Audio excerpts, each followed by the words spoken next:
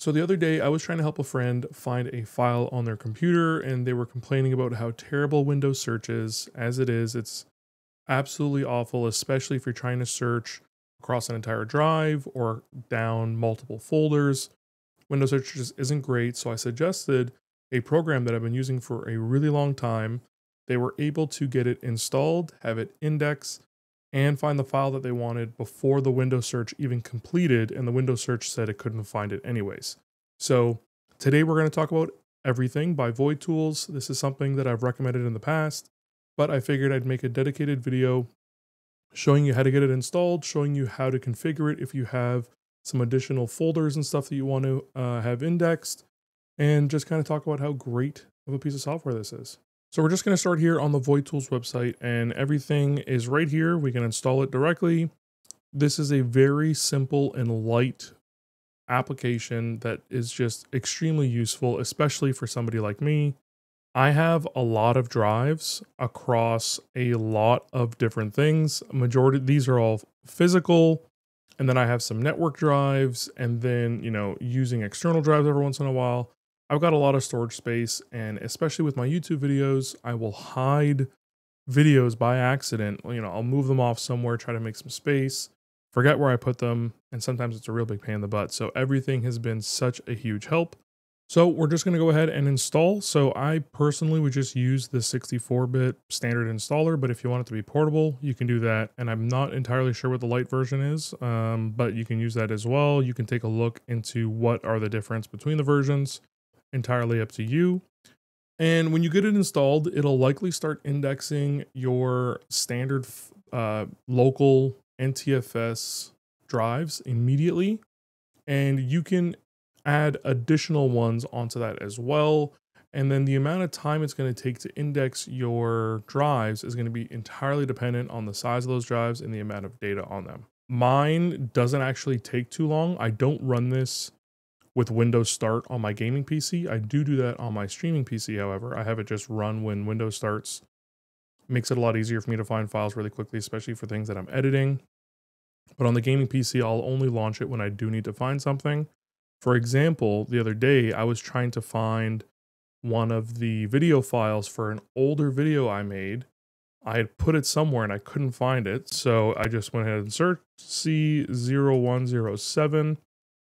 And then I was able to find that one, and it's from October of 2023, so it's been a while since I've touched it, and I was able to find it pretty quickly. And this was just in my DaVinci Resolve. It said that the file had moved since I had originally used it, and so the media was offline. So I then fixed that by finding it here and then repointing DaVinci Resolve at a new folder. Now, if you wanted to index less drives or you want to add additional folders or stuff like that, if you go to the tools here, you go to options. In the NTFS indexes, this is going to be all of your local volumes, so all your local partitions. If you want any of them to not be considered, you can go ahead and just remove it from the database, and it won't bother you about it anymore, and it won't include that in the indexing. So that's entirely up to you.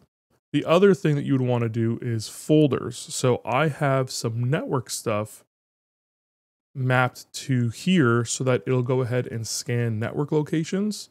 This makes it really easy because one of these locations is just my backup on my Unraid. So it's just like an archive that I have set up. The other one is set up as my media folders for my Plex and Jellyfin.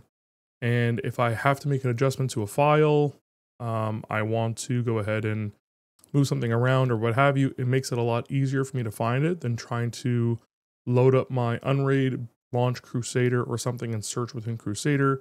I could just do it really quickly with the PC that I'd be having to do all that with anyways. So I find that extremely helpful in doing that in the folders. And then you can exclude particular folders from popping up in here. So if there's something that you never want to index or something that has a lot of kind of fluff files that you don't really care to see in here and you know that it might impact your performance, you can exclude it here as well. So there's a lot of functionality, but it is very quick. Once it's indexed, it's an instant search. And again, indexing is going to be entirely dependent on how many files you have, but you can really, really, really quickly search almost anything. So if I search another called old Caddac, and there we go. So I could see that it's multiple folders down within a path.